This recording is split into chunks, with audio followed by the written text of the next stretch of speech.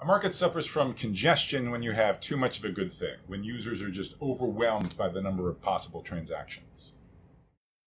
And we saw on the previous slide that congestion is sort of an inevitability in the kinds of markets we're talking about where there are strong network effects. Now again, congestion is the problem you want. Much better to have more participants than you know what to do with than with too few. But still, if you have an overwhelming number of available transactions, you need to do something to keep the market running smoothly. Specifically, if you have a decentralized market, meaning participants are able to choose their own transactions, and you have congestion, then there's just far too many options for users to explicitly evaluate. So you have to do something. Now, in some cases, this is as simple as sort of just building really good search functionality or really good recommendation system into your platform. But sometimes you need to do more. And I want to talk about one specific thing you could do on top of that, which is signaling. And the idea here is really to sort of artificially increase the cost of transacting, which thereby instills sort of new meaning in an offer to transact. So let me explain what I mean. Signals come in different types. So one type of signal that we're all familiar with is you signal your qualifications. So you do this, for example, when you're applying for college. You signal your qualifications by reporting your test scores, your grades, and so on. Similarly, you signal your qualifications in a job application, a dating profile, etc. We're not going to talk about that right now. We'll talk about that in Module 3 in the context of adverse selection. What I want to talk about instead is the use of signals to indicate exceptional interest in a particular transaction. One example of this kind of signaling, which is probably familiar, is applying early, so early admissions for college, either binding or non-binding. So that signals exceptional interest in that particular transaction, meaning attending that particular school. And crucially, for this to work, you can only apply early to one place, right? That's what gives the signal meaning. You signal this college you wanted to apply there, and they know you didn't signal anybody else. And so that's why it's a credible signal of exceptional interest in that particular school.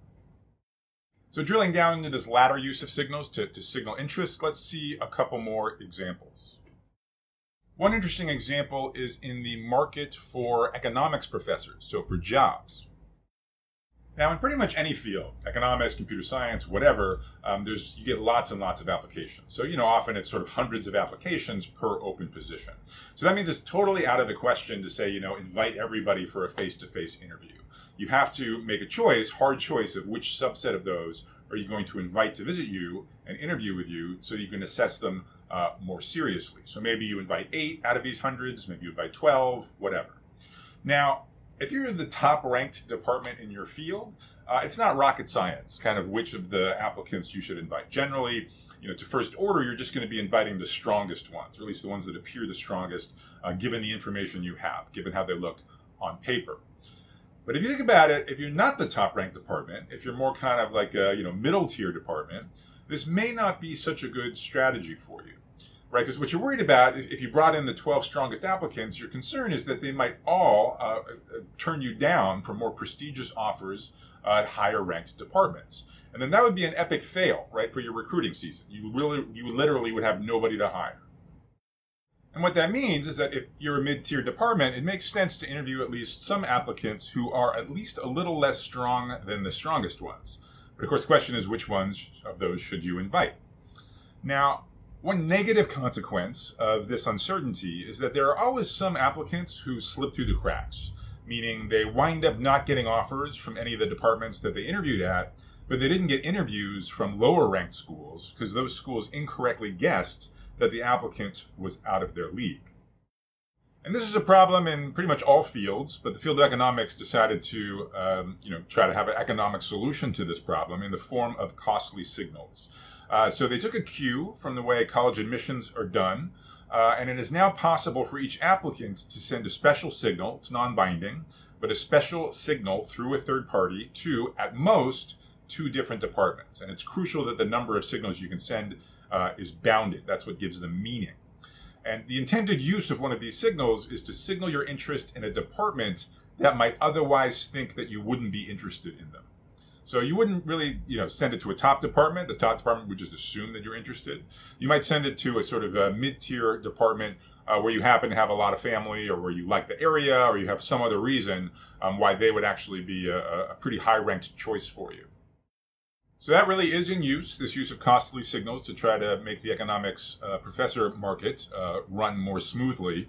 It's not that obvious how you do a rigorous empirical study assessing the effects of this signaling scheme, but at least the anecdotal evidence on both sides, both on the sides of the departments and on the sides of the applicants, the anecdotal evidence has been largely positive. So that's one example.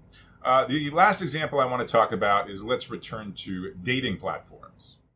So dating platforms definitely suffer from congestion. In particular, the most popular profiles receive far too many messages than the user can handle. Or it's even hard for an algorithm to sort of recommend which subset of those messages the user should focus on. So way too many messages to the most popular profiles. So this again, it seems maybe like this is somewhere where costly signals could help. And indeed, about 5 years ago, so in a paper published in 2015, two economists ran a field study in collaboration with Korean data sites. And in this experiment, users of this dating site were given 2 quote-unquote roses per week. So a user could send a very large number of messages, but could only attach a rose to at most 2 of them over the course of a week. So again, costly signals, it's actually meaningful if you attach one of these to one of your messages. One of the reasons they paired up with this Korean data site is that company gave them kind of amazingly rich information. So all of the relevant data about the users, including score computed internally by the dating platform about how desirable each of the users was. So this provided a measure of how effective the rose signals were by comparing the probability of a message reply with and without a rose, controlled for the desirability score of both parties. So on that basis, they were able to conclude that indeed the use of roses was good. So in the sense that it increased the probability of message acceptance, and also it seemed to increase engagement by the users. You just had more messages going across the platform. So that was kind of middle of last decade, 2015 or so, on this Korean data site. And these days, you see very much the same idea on Tinder in the form of their super likes. So again, these are sort of limited signals. You can only send a small number of them. And so therefore, it adds meaning to those transactions. I don't know if Tinder was sort of directly inspired by this work in economics, or if they came up with it independently. But in any case, very much the same idea deployed today in one of the most popular dating platforms out there.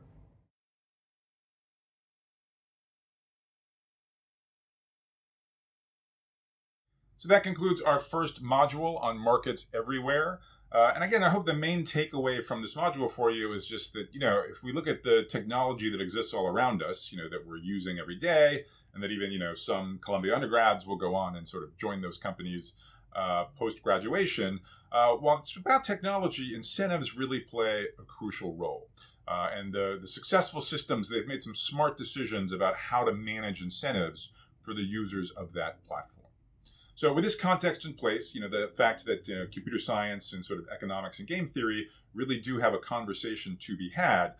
In our next module, our second module, I want to talk about maybe the most famous example in game theory, the prisoner's dilemma, and then we'll see how that inspired certain ideas, particularly around reputation systems, again, in the technology that's all around us. So I'll see you there.